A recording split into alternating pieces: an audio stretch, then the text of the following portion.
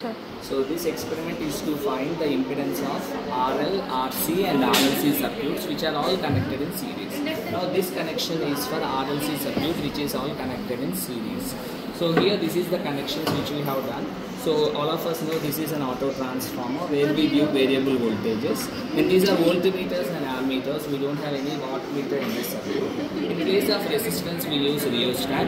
In place of inductance we use a variable inductance load which is called as choke, and here is your capacitance load. So single phase capacitor load which act as a capacitance in our circuit. We give an AC supply which 50 Hz frequency here.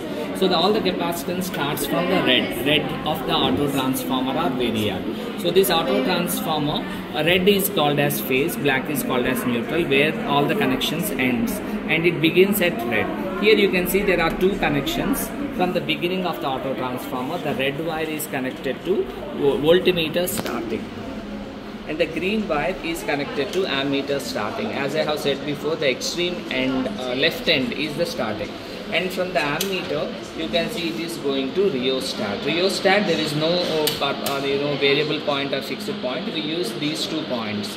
So from red it is going to the fixed part here, and from the other fixed part it is going to inductance here. Inductance red one. From black, other terminal of the resistance to inductance. From inductance you can see here it is going to capacitance.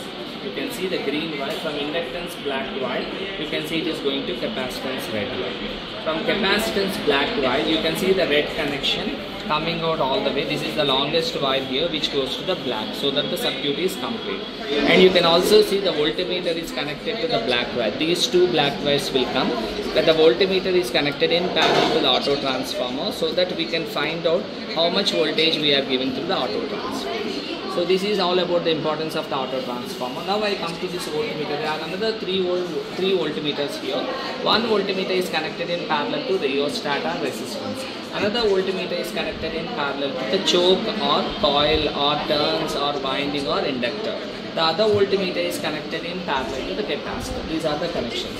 You can see here this blue, you can see this green wire and yellow wire. Green is connected to starting of the rheostat, and yellow is connected to ending of the rheostat. These two are connected in parallel. In parallel, voltage is same. In order to find out how much voltage drop across the resistance or the rheostat, we connect voltmeter in parallel. Now coming to this one, you can see here there are 2 wires coming up. One is blue wire. This is the blue wire which is connected, and another wire is the black wire. You can see here the blue wire and black wire which are connected in parallel to the choke. Blue wire is connected to the red, black wire is connected to the black. They are connected in parallel to the choke, so that they are connected in parallel. To measure the voltage across the inductance, we connect them in parallel. And finally we come to capacitance. You can see red and green wire go across it. Red is connected to the red terminal or the beginning terminal of the capacitor, and black is connected to the green is connected to the black of the capacitor. They are connected in parallel to the capacitor to measure the voltage. So finally we have 1, 2, 3, 4, 5 meters. This voltmeter measures the voltage given by the choke. I mean not choke, it is variac or alternator. This ammeter gives me what is the current drawn by the RLC series circuit. This voltmeter measures voltage drop across resistance. This voltmeter draws voltage drop across reactance. This voltmeter measures voltage drop across the capacitance. So that's how we do the experiment. So how do you do the experiment? You have to switch it on and just take different values. I am just varying the variac. So you can take any values. I just take with 60. So I take the values are like 60, 80, 100 kind of thing. I kept it at 60 volts. So what is the current? What is the total current taken? And what is voltage drop across the resistor is reflected here. Voltage drop across inductance approximately 20. Voltage drop across the capacitance approximately 56. So this is how it is being reflected. After 60, there are 3 more columns, so I make it to 80. It's all random, like faculty can tell you to take any value, or you can take any value. 60, 80 I kept it. You can see the total current, you can see voltage drop across resistance, and again voltage drop across inductance and voltage drop across the capacitance. The last one is, I just take 3 readings because it's there in the manual. I go it after 60, I took 80. From 80 now I am taking 100 value.